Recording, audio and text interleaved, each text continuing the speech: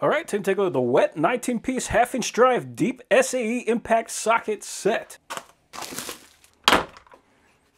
Okay.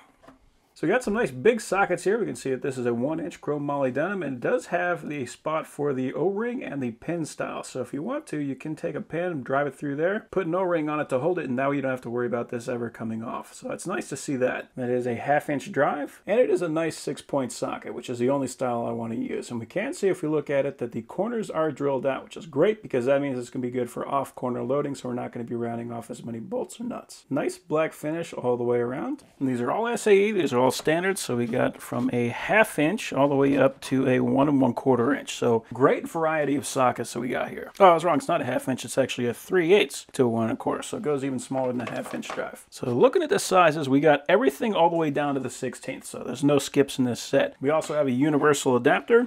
And it has a nice good swivel on there. We have a detent, and this is a 1/2 inch male by 1/2 inch female. We also have a 10 inch, a 5 inch, and a 3 inch extension. And it's definitely a nice heavy duty extension, so I like seeing that. We have a detent on the male side. And that locks on solid onto our socket.